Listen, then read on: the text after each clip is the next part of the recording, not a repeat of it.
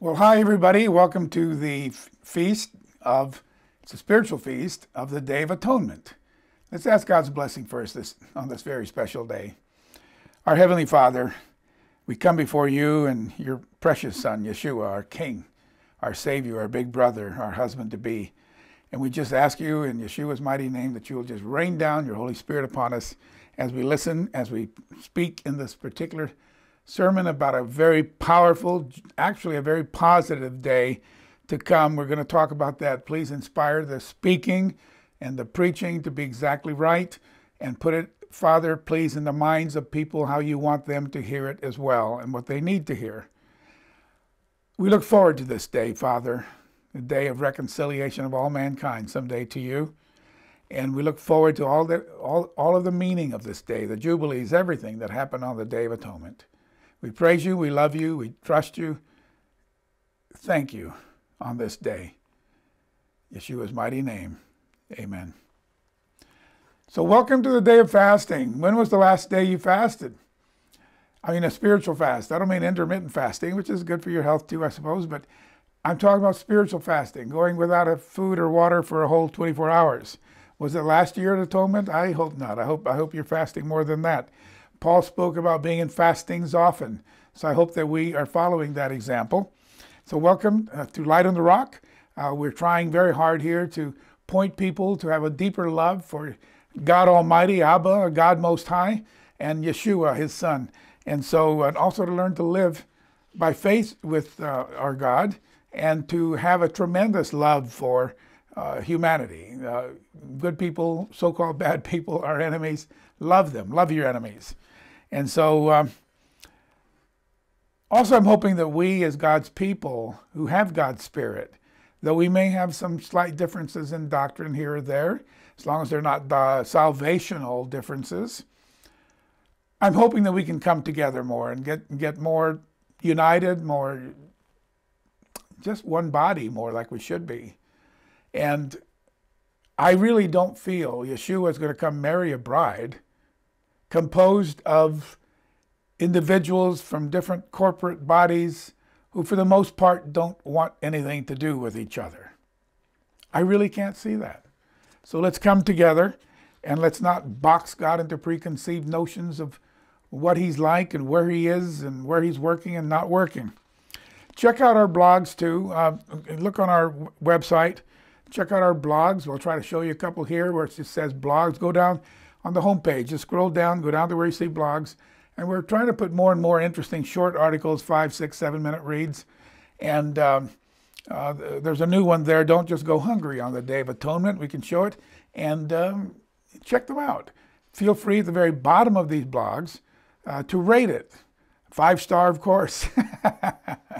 No, rate it, please. And then I think you can very easily leave comments on the blogs. If you're having any trouble leaving comments, let us know.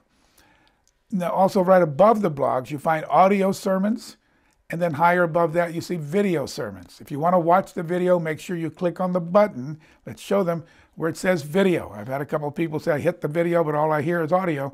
So you have to hit the little arrow that says video. And then you'll watch my handsome face talking to you all during that time. Anyway, I'll get into the many nuances of atonement. I hope you guys know when I'm teasing. I know I'm not handsome. I mean, this is quite the mug, isn't it?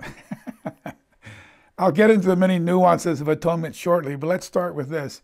The Bible says on this day you are to afflict your souls, and most of us understand that. We'll put the scriptures up here. Afflict your souls, and we'll read them later. But I'm sure most of you that are hearing this understand that has a reference to fasting. No food, no water for 24 hours, sundown to sundown. David said he humbled and afflicted his soul with fasting. Psalm 35:13 and 69:10. Daniel was fasting in Daniel 9 when he was praying to God. God answered him with that fabulous prophecy, the 70-week prophecy. He was fasting and repenting for his own sins and those of the nation. And so fasting, afflicting your soul, is often combined with repentance and seeking after God. So that's the point I want to get off right off the bat. Don't let this just be a day of doing without food and going hungry with your no caffeine headache, wondering why you're fasting or what good did it do you. Make a point to read that blog. Let's show them again. Don't just go hungry on the Day of Atonement. Go back and read Isaiah 58. It should be a day that changes us, a day when we're confessing areas of our life, when we're still too self-centered, when we still don't act and look like and live like God would. And so it's a day of just confessing where you need to change. Don't let it be just a day of going out without food. Okay, Yom Kippurim. You might know it as the day of Yom Kippur. The Bible actually, when you look up the Hebrew, where it says Day of Atonement or the Day of Atonement, in the Hebrew it's Hayom Kippurim. Ha means the, Yom means day. It's not Yom. Yom means sea. Y-O-M, Yom means day. And then Kippurim is actually in the Hebrew. We call it Yom Kippur, which is singular.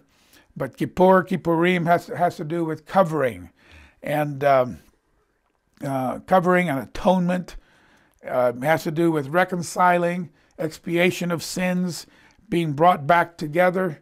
It's a day of atonement, our sins being atoned for. We used to always call it the Day of Atonement, and that's the net effect of what happens, but that has nothing to do with the Hebrew. The Hebrew meaning is atone, cover, and so on, okay? Kippurim is the plural, and it's in the plural in Leviticus 23 and many other places, because there are so many people and so many things that are being atoned for, covered with blood, made righteous, made holy and acceptable to God. So for time's sake, you'll have to go through some of the scriptures that I just note in my notes, and so I can cover everything I need to. So Leviticus 16 verses 30 to 33 says, the high priest on this day makes atonement for you, so you may be clean before God, verse 30. And then in verse 33, there is Kippur, Kippurim going on, covering, sanctifying, cleansing, atoning with the blood of the bulls and goats for the holy sanctuary, the tabernacle itself and everything in it, the altar of incense, that mentions horns of the altar just before you go into the Holy of Holies, and to atone for all the priests, Aaron and his sons and all the priests, and for all the people. Everything got covered by God's grace. So on this day, God's covering everything in his service to him that's been defiled by sin or sinful servants. And the word Kippur has much, much more to do with covering than it does with atonement, okay? Based on the English. So today's a very positive day. I want to talk about the positive things about atonement. We'll talk about some other things too.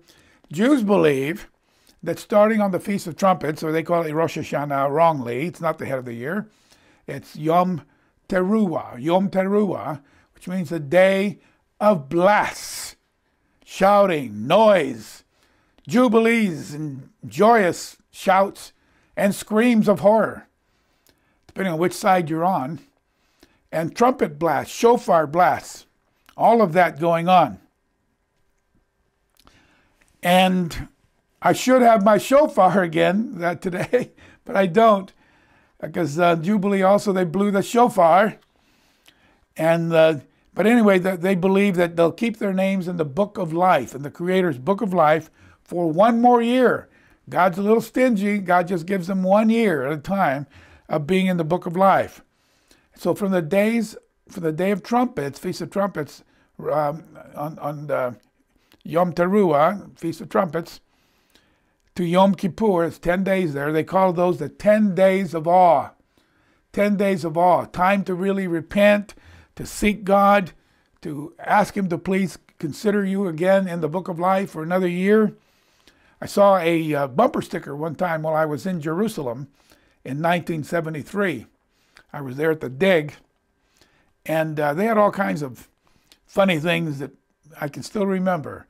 Let My People Go Go was one of the dance places. And then they had a bumper sticker that says, "Repent now, avoid the Yom Kippur rush." So it's a time of repentance and a time of seeking God. I asked a rabbi friend of mine some years ago how he viewed the judgment of God. And they said, "How are you going to fare in the judgment?" And his reply was, they don't say God, so he said, "Hashem," which means the name. "Hashem puts my life in his weigh scales, and if he finds that I've done more good things than bad things, I'm good. If I've done more bad things, I'm in trouble."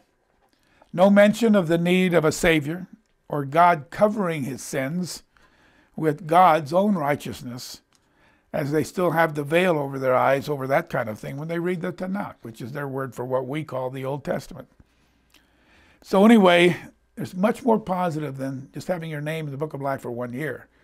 Frankly, your name and my name should be in the book of life right now, sealed there forever, hopefully. Although God does say that he can blot your name out, or a name out of the book of life. He can erase it.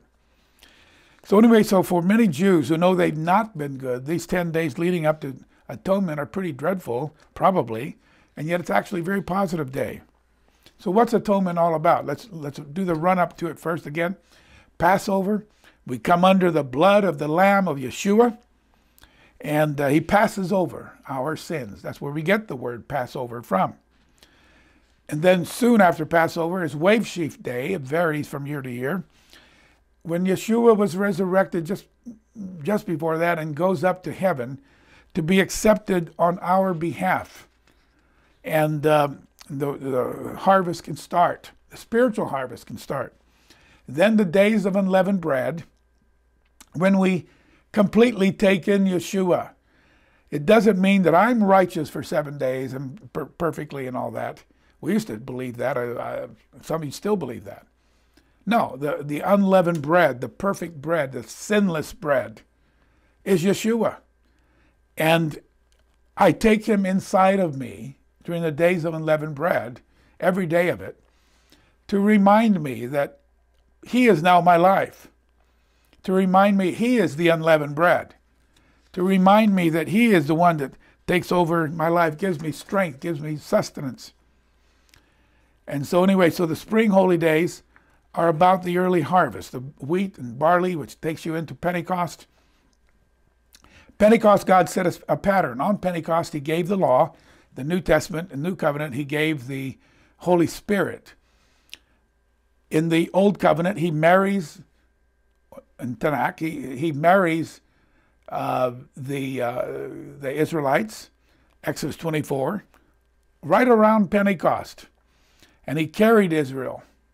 He married Israel, on Pentecost. Boaz and Ruth were probably married right about Pentecost, because it says, and I think it's in Ruth chapter 2, that Ruth stayed with her mother-in-law through the barley and wheat harvest. And also, so this day sets the pattern. The book of Ruth is read. Marriages are taking place. God married on this day. When the pattern is set, it's not likely God's going to marry on a different day. And God is going to marry the first fruits. And when you look at Pentecost, Pentecost is called a day of first fruits. And we are first fruits, James 1:18. We are. And the 2 loaves that are raised on Pentecost actually says in Leviticus 23:17 at the end of the verse, they are first fruits to Yehovah. So the fall holy days are never called the first fruits holy days, but the Wave Sheaf, Pentecost are. So Pentecost is about God rewarding those whom he's calling now as first fruits, and that all happens then in the early harvest in the spring. We're resurrected, I believe, on Pentecost because we're the first fruits. We're what those 2 leavened loaves picture, being raised up and brought back down. These leavened loaves are the Lord's first fruits, Leviticus 23:17.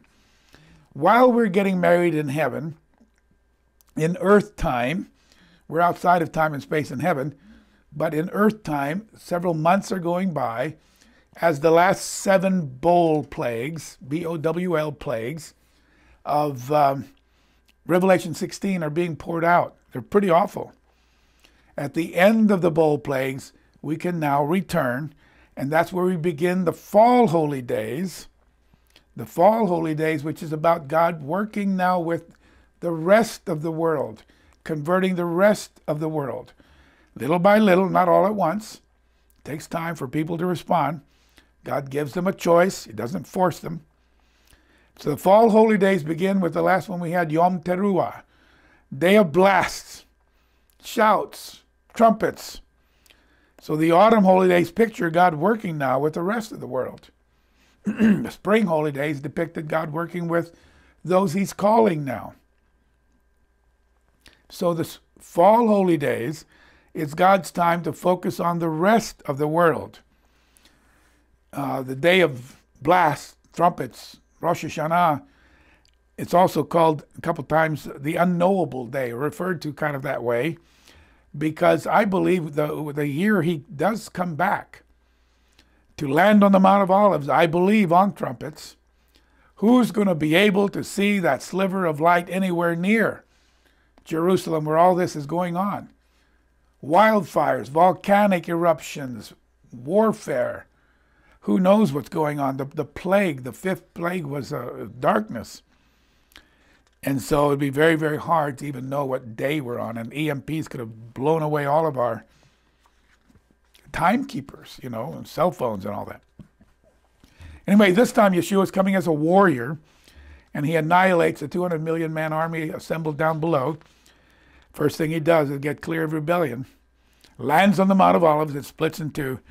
The next holy day is the one we're on talking about today, which is the Day of Atonement. The world and its people have destroyed God's earth. There are verses where God says, I will destroy those who destroy my earth, who destroy the earth. He's landed on the Mount of Olives with his bride, glorious like he is, millions of bright, shining, holy angels with him. The world now is ready to be judged. And when he comes back, it's actually a day when God says to the world, I believe this with all my being, because this is a day of atonement. And he's already landed on the Mount of Olives. He's already here at this point. And we're here with him as spirit beings with him, with spirit bodies. God, by the way, the Bible talks about a hair on his head being white as snow. It talks about his eyes and his ears and his hands, his legs, his chest. So yes, God has a spirit body. So anyway, Leviticus 23, we're back to that. The world's been very, very sinful, and they deserve death. And frankly, the king is going to say to the world, all of you have been sinning. All of you have been going the wrong way. And quite frankly, you deserve death. But one thing about me as being king and your God is I'm willing to die for my people. And he tells the whole world, I'm not going to force you. I'll bless those of you who respond, and those of you who don't respond won't get rain. You can read that at the end of Zechariah 14. I think around verse 16, 17, 18. And if they don't come up to the Feast of Tabernacles, which is the next holy day after this one.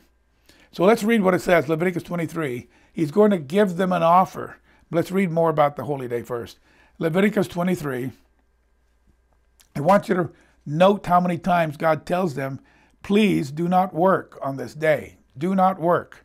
Yeah, so God spoke to Moses and tells him on the 10th day of the 7th month of the Hebrew calendar, works out to about September our time, shall be the Day of Atonement. And that's the Hebrew of Yom Kippurim, plural, atonements, plural, coverings. It shall be a holy convocation to you. You shall afflict your soul, fast, and offer an offering made by fire to Jehovah.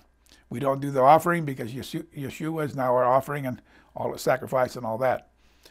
You shall do no work on that same day, for it's the Day of Atonement, to make atonement for you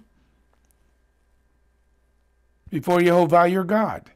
If any person who is not afflicted in soul on that same day shall be cut off from his people, that means he's going to kill him. Any person who does any work on that day, that person I will destroy from among his people. He says, are you getting it? He says it again. You shall do no manner of work. We don't eat. No cooking, no housekeeping, no shopping, no vacuuming, no yard work. No manner of work. It shall be a statute forever throughout your generations in all your dwellings. So no work. I'll come back to that later on. Notice the timing. It shall be to you a Sabbath of solemn rest, and you shall afflict your souls on the 9th day of the month. On the 9th day of the month at evening, from evening to evening, you shall celebrate your Sabbath. On the 9th day of the month at evening, right at sundown, till evening at the end of the 10th, so begins the ending of what we'd call the night to the end of the 10th. God's Sabbaths are always kept by starting on the sundown of the day before to the sundown of the day you're keeping. Now, Day of Atonement overview real quick. I said already the Jews consider this a very awesome, fearsome day, but our Creator is, even though we deserve death, He's very magnanimous, and our Creator says it's an incredibly positive day, actually. The work of atoning for the sins of the world is done by the high priest alone. It's not done by anybody else, the high priest. I'll talk more about that in a few minutes. God does not want you thinking that you will be qualifying, attaining salvation, attaining the kingdom of God because of all the hard work you're doing. We're supposed to be doing good works, but we're rewarded by works. We're saved by grace. The high priest does all the work. Does all the work pictured by this day. I want you to really hammer or zone right in on that, hone right in on that. We are not saved by works, but by grace. Did you notice all the verses I just read? The people are to do no work. I'll come back to that because that's very important that we understand that on this day. And He's going to tell the world at that point, I will save you. A sacrifice for you. I'll make atonement for you. You just need to accept me as your atoning sacrifice. Anyway, there are two identical, innocent goats that play a major part on this magnificent day. It's all in Leviticus 16. I recommend you all on your own slowly read through Leviticus 16 and really, really get it in. Maybe read it a couple times. Both goats must be perfect, without blemish. Both goats must be healthy. Both are innocent. Both are blameless. God identifies by casting lots which one is for Yehovah, for the slaughtering of the blood, spilling the blood, because these goats picture the multifaceted work of Yeshua, to His blood shed for us and taking upon Himself all of our sins and taking them far away. So the other goat has all the sins of the nation pronounced over His head. We'll come back and read it. So let me just say this right now. The second goat, the goat we know as Azazel, or the goat we know as a scapegoat, bad translation, was as perfect as the first, was as innocent as the first, was as faultless as the first, as far as appearance and all that. Satan has never been innocent. He's never been faultless. He's never been perfect, at least not after he attacked God in a failed coup long ago. So how could Satan be that second goat, as was commonly taught by so many? How could he be the goat of departure, which is really what Azazel points to? So let's read it. Leviticus 23, the first 4 verses are warnings to Aaron not to come in at just any time and what he was supposed to wear. On the Day of Atonement, he did not wear, maybe we can show you these big priestly robes that a high priest would normally wear. On the Day of Atonement, he was simply a much more like a regular priest, just in a clean white linen garment, robe, and trousers underneath to keep it moral and all of that, you know. And also I think he had a sash around his waist. And but none of the other things that you have with the high priestly garment. Leviticus 23 verse 5 to 10. He started out with clean white linen garments. I want you to think about how he looked at when he was done. He shall take from the congregation, the high priest, of the children of Israel, 2 kids. Doesn't mean 2 children. 2 kids, baby goats. Of the goats as a sin offering. Both goats are pictured here as a sin offering. Later on, the one that was slaughtered, more specifically called the sin offering. 1 ram as a burnt offering. Aaron shall offer the bull as a sin offering for himself, make atonement for himself and his household. That means all the other priests. So the bull was sacrificed to make atonement, reconciliation, because they too were human and they too failed at times. Both goats are, in verse 5, considered a sin offering. Now in verse 8, we'll speak of a scapegoat. It's a terrible translation of the Hebrew word azazel. I don't capitalize azazel because it's not referring to a being. It's referring to departure, being sent away. It certainly does not refer to a spirit demon. It just means the goat of departure. It certainly cannot be the name of a demon, as even some translations seem to imply, that God somehow told them, get this, that somehow God told them, offer the 1 goat for Yehovah and offer the other goat to Azazel, the spirit demon in the wilderness. That is preposterous and wicked. He never would have had them sending a goat as a sacrifice or an atonement or an offering of some kind to a spirit demon out there. That's preposterous and evil. So please don't think of that. God would have never done that. Are you kidding me? Anyway, verse 7, Leviticus 23, verse 7. He shall take the 2 goats, present them before Yehovah at the door of the tabernacle of meeting. Aaron shall cast lots for the 2 goats, 1 lot for Yehovah, the other for the Azazel, goat of departure. Aaron shall bring the goat on which Yehovah's lot fell and offer it as a sin offering. Verse 10, but the goat on which the lot fell to be the goat of departure, the Azazel, shall be presented alive to Yehovah to make atonement upon it, to make atonement upon it, to make atonement upon it, and to let it go as a scapegoat or as a departure goat into the wilderness. Somehow, enough people believe this picture is Satan. That somehow he's wormed his way into one of the most holy of holy days, the Day of Atonement, if it's not the most holy.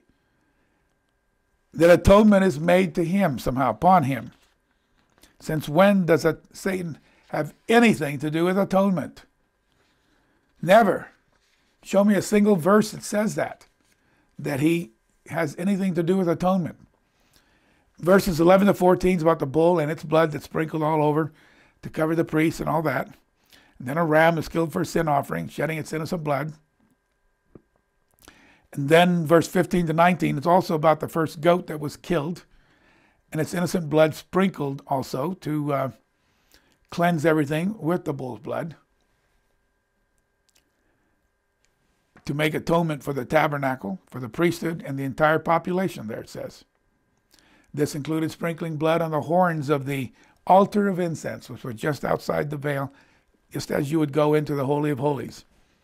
So let's pick up in verse 20. I have to do this for time. Leviticus 16, verse 20 to 22. When he's made an end of atoning for the holy place, that's the first part of the tabernacle you go into. If this is the tabernacle, the first part you go into is the holy place. Then the last part is the most holy place, Holy of Holies. He shall bring the live goat. Aaron shall lay both his hands on the head of the live goat and confess over it all the iniquities of the children of Israel and all their transgressions concerning all their sins. Notice the word all the way through here. Confess over it all their iniquities. Iniquities, terrible. These are terrible sins of the rebellious kind. The kind that you may have even known what you were doing was wrong and you still did it. sins of knowledge. And then he says, concerning all their sins, transgressions at first. Transgressions is another level of sin. And then all their sins, putting them on the head of the goat, and shall send it away into the wilderness by the hand of a suitable man. And the goat shall bear on itself all their. The goat bears on itself, because God or the high priest put all the sins on that goat, all their iniquities to an uninhabited land, and shall release the goat there in the wilderness. I think what happened years ago with many of the Church of God congregations especially, we looked at Revelation 19, there's the wedding of the Lamb and all of that, and the beast, the false prophet, are captured and thrown into a fire. End of, I think that's Revelation 19. And then Revelation 20, I don't have it in my notes, so I think I can do it from memory. Roughly, approximately. Revelation 20, verse 1, 2, 3, it says, and then I saw an angel come down out of heaven with the key to the bottomless pit and a great chain in his hand. And he laid hold of that dragon, the serpent of old, it's called Satan the devil, and he bound him with his chain. And he put him into the bottomless pit and put a seal upon him, where he's going to be sealed up and kept away for 1,000 years. So it made sense that after Christ returns to the Mount of Olives, the next thing he would have to do is bind Satan. I think it's still possible that Satan could be bound on this day. What was wrong about the teaching was the teaching that this particular goat pictured Satan. And so I may have even myself 30 years ago or so given sermons where Christ would probably lay his hands on Satan the devil and pronounce all the sins of all mankind on him. The problem is it doesn't say that in Revelation 20. There's nothing about sins being put on Satan's head. I have no problem saying Satan could be bound on atonement. So get rid of the mocker and strife shall cease. Proverbs says that. But no sin is mentioned because he's not the one who takes our sin. So that was such a wrong-headed doctrine. So on whom are all our sins placed? On Satan? No. It can't be Satan. Never on him. Some of you others who understand all this, wondering why I'm bringing up Satan.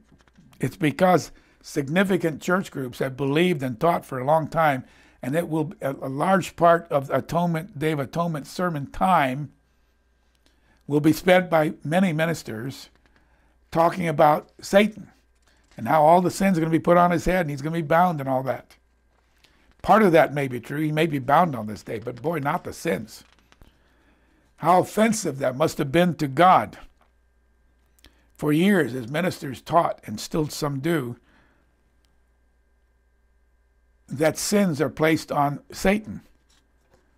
Of all the days in God's plan of salvation, Satan has zero part in the Day of Atonement as far as having sins being put on him. Now, here's what my challenge has been for many years now. By the word of 2 or 3 witnesses, the thing is established. Show me 2 or 3 verses that say a single sin is put on Satan's head, and that he atones for our sins somehow. That he's the one who takes our sins and takes them away. No, you're not going to find. All I have to ask for is 1 verse. You're not going to find it. It's not there. John 1:29. The next day, John saw Jesus coming towards him, and he said, "Behold, the Lamb of God, who takes away." Remember the Azazel goat? That Azazel goat had all the sins put out. They took it away from the camp. Who takes away the sin of the world, not just of Israel, but the world. Isaiah 53 and the end of Isaiah 53 just don't get read during the Haftorah sections of the as far as I know, they just don't get read in the synagogues. Isaiah, the end of 52 and all of 53 is about the suffering servant. the Yeshua, the Messiah who comes the first time. Verse 5 and 6, he was wounded for our transgressions. Isaiah 53, verse 5 and 6. Bruised for our iniquities. Chastisement for our peace was upon him. By his stripes we are healed. We all like sheep have gone astray. We have turned every one to his own way. And Yehovah has laid on him, the suffering servant, this Messiah. Yehovah has laid on him the iniquity of us all. And then in verse 11, he shall see the labor of his soul and be satisfied. By his knowledge, my righteous servant, same one they're talking about here, shall justify, make right, make just, make righteous, shall justify many, for he shall bear their iniquities, the worst kinds of sins. And again, where's the scripture that says Satan bears our iniquities? Where's the verse that says Satan takes away our sins? Instead, we find in Psalm 103, verse 11 and 12, that God takes our sins as far as the east is from the west. That's in verse 12. So far as he removes our transgressions from us. He has done that. 1 Peter 2, verse 24 tells us that Christ in his own body, all talks about Christ there, that he himself, who himself bore our sins in his own body. There's no bearing of sins given to Satan. That is a very, very bad doctrinal error. It's a heresy. Where's any scripture that says God puts his hands on Satan's head and confesses all the sins of the world on him? There's none. There's none. And he certainly isn't innocent. He certainly isn't perfect. And he certainly couldn't take any sins of anybody else, because he's got enough of his own. To take along someone's sins, you have to be perfect. He's not. So I don't want to spend any more time going to all the technical Greek, the Hebrew and all that on this. There's no verse that says Satan is that goat. Yeshua is that second goat who has all the sins confessed on him, all the wrath confessed on him, all the separation confessed on him, and he had to go outside the camp to be crucified. He bore all our sins upon himself. Don't think ever again Satan has any part in the most holy of holy days. So let's change the channel a little bit here and talk about some other things. What about the joy? What about the joy of atonement? God's Son has returned by this point with his resurrected bride. The world has gone through the 7 last trumpets, 7 last plagues, and God's got their attention. The joy of being forgiven and reconciled. I believe this day, when everyone is petrified, totally fearful, what's going to happen now?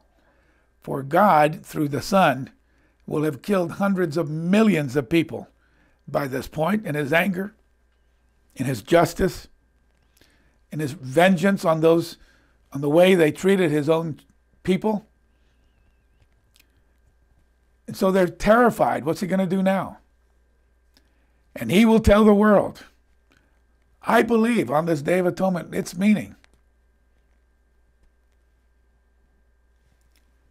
I will atone for you, pictured by the ram that was slain, its blood spilt, and I will take all your sins, put it on me, like I did these people here who are my bride. They came in this way as well. Now it's for the rest of you, world.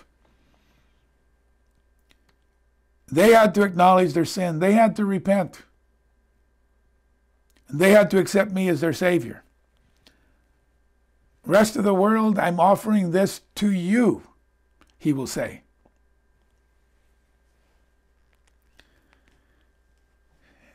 They, like we did, will also have to believe that he's the Son of God who died for my sins, who died for me, and obviously was resurrected. They'll see him. Remember, he's got their attention at this point.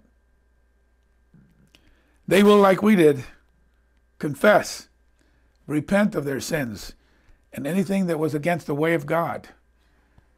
And they come to water baptism, immersion into the body of Christ, brought back up into Christ. Romans 6, verses 3 to 6. And then, like we did, have to believe in him, into him. Talk about that sometime. Accept him as their personal Savior, Lord, and King and Master.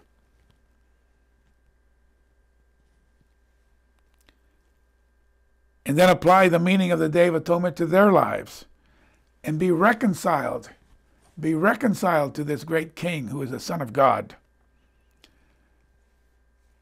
And then we will lay hands on these people after they're baptized. And they will receive the Holy Spirit, just like we did. And they will be renewed with a new heart. They will start to love God's law. The carnal mind, the carnal heart, hates God's law. But when God gives you a new heart, his mind, and writes his law on our hearts, we love him. We love his way. This is what this day is about. When God says to the Muslims, I can be your God too. If you want to keep believing in that moon God, that's up to you. But if you want blessings, I can bless you too. Buddhists, the Son of God died for you also. But you have to accept him as your Lord, as your Savior. Follow him. You Hindus, with all your gods and goddesses, everything that's ever lived becomes a god to you. You'll have to repent of that. Depart from that paganism. Some of you Hindus are listening to me. I know you do. Other parts of the world that are Hindu. And you need to come to the true, one living, true God who loves you too, wants you to be atoned for with your sins, who wants to bring you into his kingdom. And though it is a solemn day, it's also a day when we have elements of sheer joy. As people understand, you mean I deserve death and you're not going to kill me? You're going to forgive me? You're going to bless me? You're going to give me the beginnings of eternal life? You're going to give me the Holy Spirit? Yeah. Remember the book of Jonah is read on this day, partly to remind us that a very evil society, so evil God was ready to blot them out like he did Sodom and Gomorrah, Admah and Zeboam. And Zoar got spared. But remember, the book of Jonah is read to show God's mercy on a very evil society. But they had to repent first. They had to turn to God. We might talk to them about the book of Jonah. God was determined to wipe them out. They were evil. They were bloody, violent. But he atoned for their sins, forgave them. So before we can have joy, though, the world will have to repent before they can have joy. And come weeping and mourning like we did. And many of the Israelites will start the process. Once they do repent, it says there's going to be joy and peace. Remember David after he had killed Bathsheba's husband. Bathsheba means daughter of the covenant, of all things. And he killed her husband, who was one of his top military generals. And so he could try to cover up his adultery with that man's wife. That's the part that God hated even more than the adultery. But he, in his prayer of repentance, says in Psalm 51, verse 12, restore to me the joy of your salvation. And earlier he said, create in me a clean heart, O God. Renew a right spirit within me. Because my spirit's not been right. He wanted that joy of salvation. And he said, as a result of that joy, I'm going to teach sinners your way. I'm going to bring people to you That's partly what we have to do. Another sermon coming on that. So our high priest, our king, is going to tell the Hindus, the Muslims, the Israelites, everybody, come to me on this day of atonement. Let me atone for your sins. Let me wipe them out. Let me wash them free and clear in my blood. Like my bride knows, they know the verse well in 1 John 1, that all of our sins are washed away in his blood. All of them. What a happy day that'll be. Now let's talk about the high priest.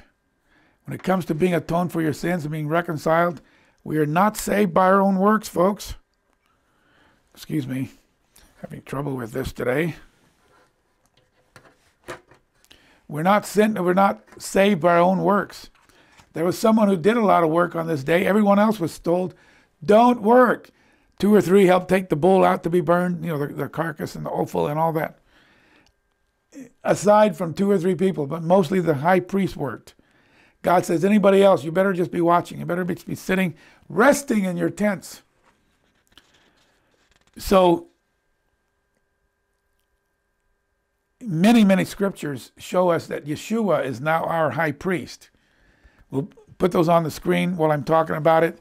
Just keep them on the screen there at the bottom of the screen or whatever. Hebrews 3:1 and 4:14-15, Hebrews 6:20. Anyway, you'll see them there. So remember, the high priest pictures Yeshua, pictures Christ. All the animals picture Christ. The altar pictures Christ. So if you start looking at the tabernacle from the outside coming in, you see this enclosure that's surrounded by white curtains, if you will, or barrier, whatever, around it. There's one entrance to the altar, to the tabernacle. One. He's the one way. There's the altar of sacrifice. First thing you come to is the altar where they burn the animals, sacrifice the animals. Because that's what we have to do, is we have to repent. First thing we have to do is repent and be baptized. We come then to the big basin of water the priests use to wash themselves. We're immersed in baptism into Christ. And then you come into the holy place, into the tabernacle itself. On the left is the menorah, which is Christ, the light of the world. He's the big center column. They have the menorah now. They have a picture of that. We have the menorah now in Jerusalem. That's already ready for the third temple. And many other things are ready. He is the showbread. On the right side, as you walk in, that held the 12 loaves of bread. He's the body. His body is the veil, that goes into the Holy of Holies. Before that is the altar of incense. He is the blood, which the high priest would sprinkle on the altar of incense outside and on the mercy seat, the ark, a beautiful ark with their angels with their wings in front, solid gold covering, a box basically. Inside the box was the 10 Commandments and Aaron's rod that budded and a pot of manna. And above that, higher up than that, is the mercy seat, the throne of God. For it says in James that mercy triumphs over judgment. All of that pictures God or Yeshua. And he's so much more. He's the coverings of the tabernacles, the ram skins, and all the badger skins, all the things they have outside. The curtains, it's amazing. But something very interesting about the high priest that we should remember on this day. He was the only one allowed to work, besides maybe a couple others to help him take some of those carcasses out. Yeshua does all the work when it comes to us being atoned for by God. He does all the work. All we have to do is accept it, repent, turn to him, accept his call. Of course we do that. But the work of being saved is his work. Our sins being atoned for. God said he would destroy anybody who tried to work otherwise. This high priest is the one who killed the bull, who collected its blood. Have you ever tried killing a bull by yourself? He sprinkled it. He's the one who killed the goat for the sacrifice. He's the one who laid hands on the other goat all the sins of the nation. Have you ever killed anything? I don't mean a fly or a mosquito. I mean a deer. Have you ever killed a deer and skinned it? I have. Have you killed a live animal? A chicken, a goat, a turkey, a duck. All of those I have killed as a boy growing up in the Philippines. And they squirm and they move, and you try to do it quickly. You don't try to do it slowly. And blood squirts out. There's blood because you're draining all the blood out. It can be a messy ordeal. And then slaughtering the animal, collecting the blood, or letting it drain out is what I mean. Preparing it for sacrifice, carrying it. I don't know if most of you can imagine that. If you've never done it, we go down to the food store and get the packaged chicken already all wrapped up. It struck me this year of studying in all of this that Yahweh wants to make sure we understand that the work of cleansing us, atoning for us, the work of saving us, the work of reconciling us, the work of taking on all of our sins is exclusively the work of his Son to the glory of God the Father. It's the work of his Son who loved us all so much. He let his Son die. I've heard some people say, well, Jesus was the one, Yeshua was the one who took all the pain. The person who said that was not a father. I've lost a son. And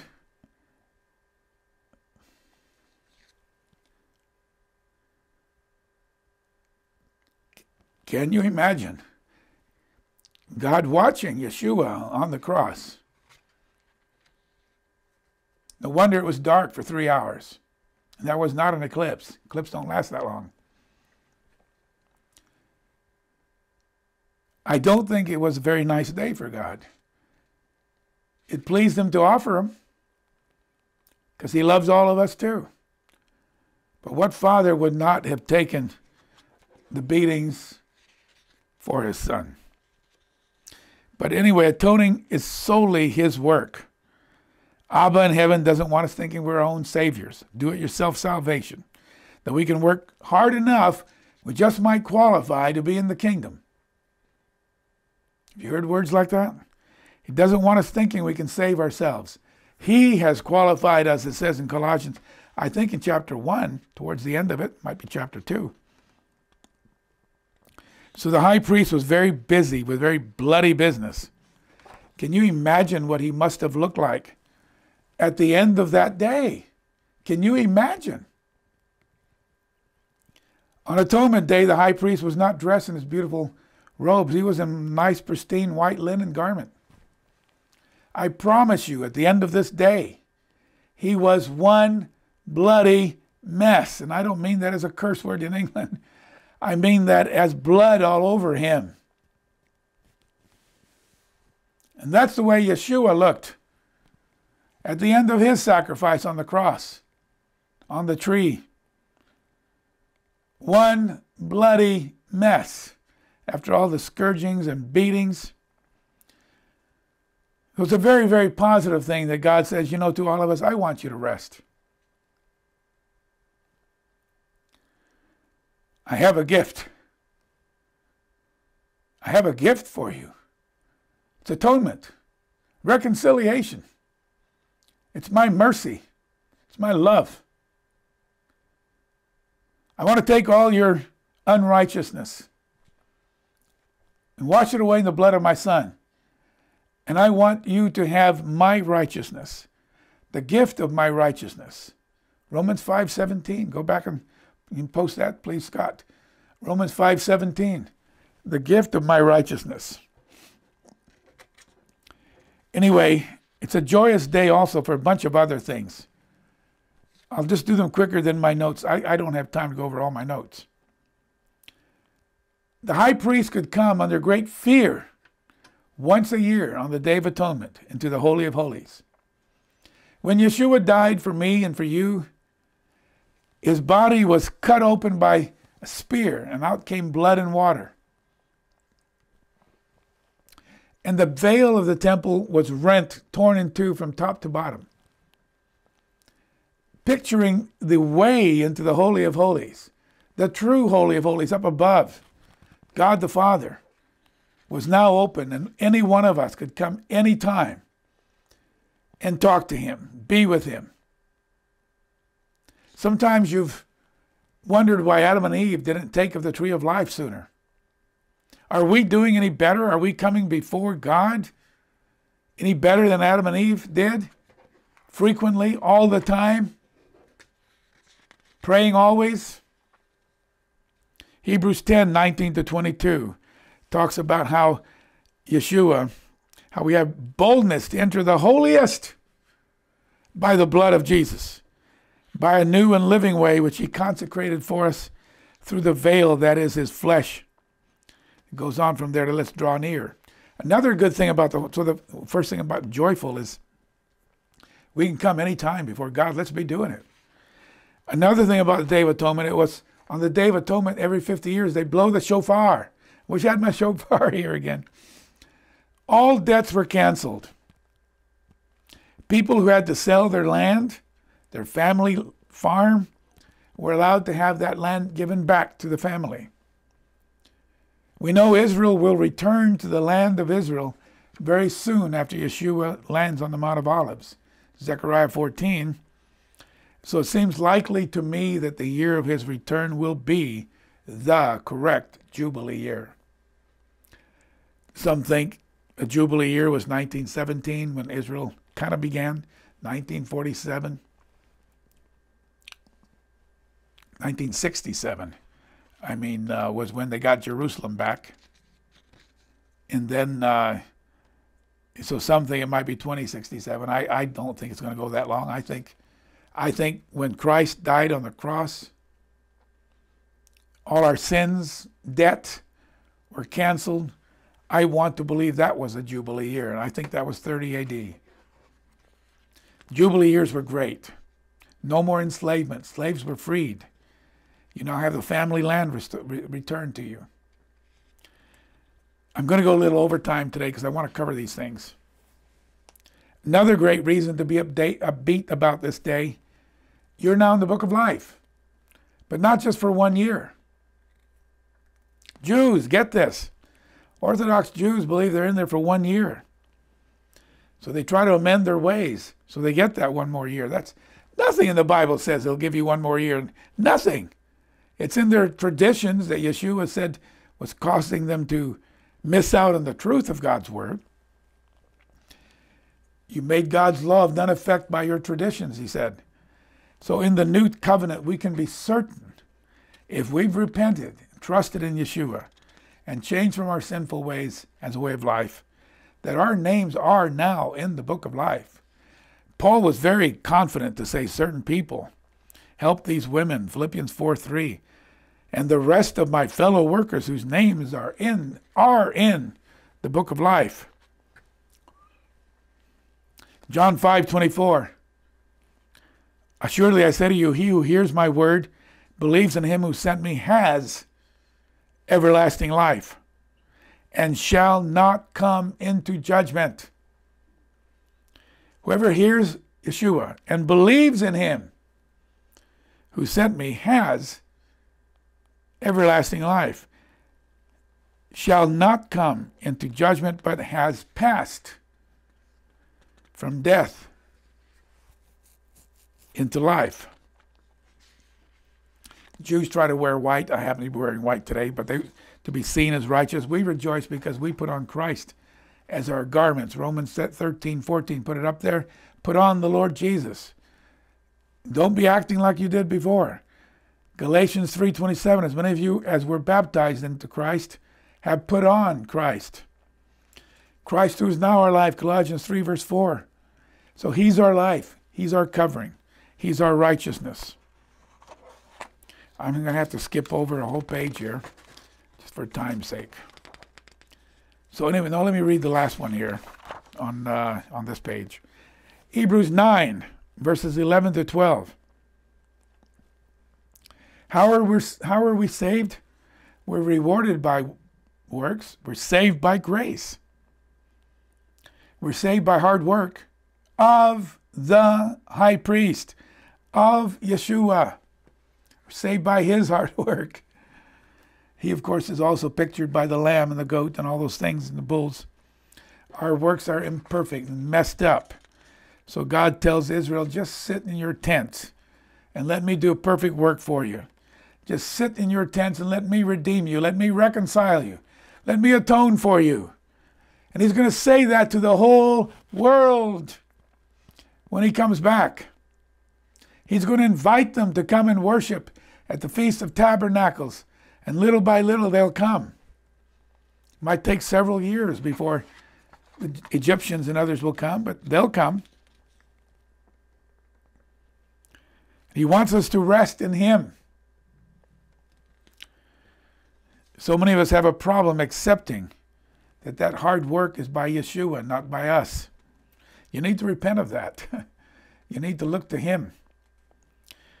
You can't do it to the holy perfection that God requires if you're trying to do it yourself. It's got to be holy perfection. So Hebrews 9, verses 11 and 12, but Christ came as high priest of the good things to come with a greater and more perfect tabernacle, not made with hands, that's not of this creation. He's the tabernacle. Not with the blood of goats and calves, but with his own blood he entered the most holy place once and for all. One time, for all time. No one's ever going to have to be Messiah and Savior again. Never again. One time, once for all, having obtained eternal redemption. Book of life forever. Hallelujah. Hallelujah. Hebrews 9 verses 24 to 28. Can you just put it up there, Scott? And Christ appeared in the holy places, okay, in verse 26. He's appeared once at the end of the ages. He's appeared to put away sin. To put away sin. All the sin put on the head of the other goat. And he puts it away. By the sacrifice, that's the other goat, of himself. It's a twofold service here. As it's appointed to man to die once, after this the judgment, Christ was offered one time, offered once, to bear the sins. He's the one who bears our sins, who bears the sins of many, not Satan. What a horrible, horrible doctrine that was when some believed it, including I, 25, 30, 40 years ago. To those who eagerly wait for him, he will appear a second time, apart from sin, and this time for salvation. Let's read one more. Hebrews 10, verses 11 and 14. Every priest stands ministering daily and offering repeatedly the same sacrifices, which can never take away sins. But this man, after he'd offered one sacrifice for sins, forever sat down. There were no chairs in the holy place. Priests had to keep working because their work of redemption had never stopped, because people kept sinning and the blood of bulls and goats could never really truly wash away your sins, but the blood of Jesus could and did. He offered one sacrifice for sins forever. He sat down at the right hand of God. His job was finished on sacrificing. From that time waiting till his enemies are made his footstool. For by one offering he has, look at the tense here, for by one offering he,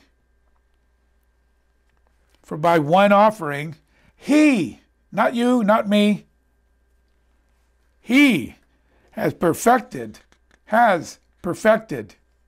forever those who are being sanctified, those who are being set apart.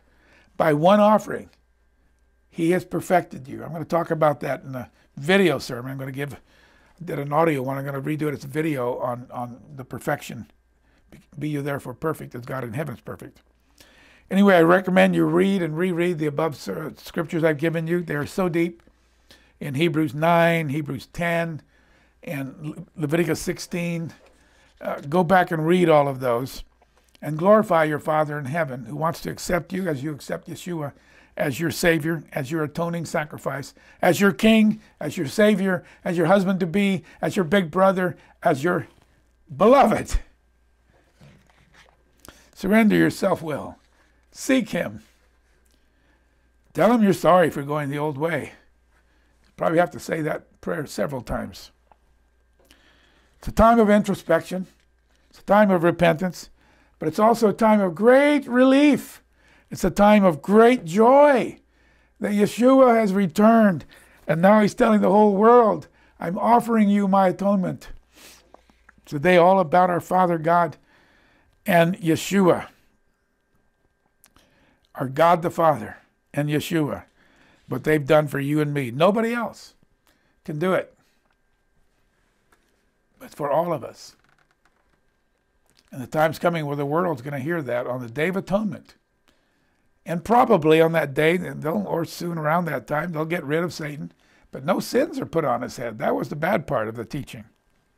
Father in heaven, we close this service now with you in Yeshua's mighty name, holy name, precious name, beloved name. Thank you. Just thank you.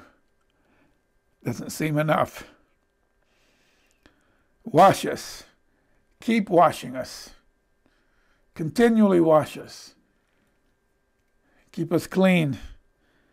Keep us alert to where we're failing or falling short, and come back to you and seek you. And let us grow to become more and more like you.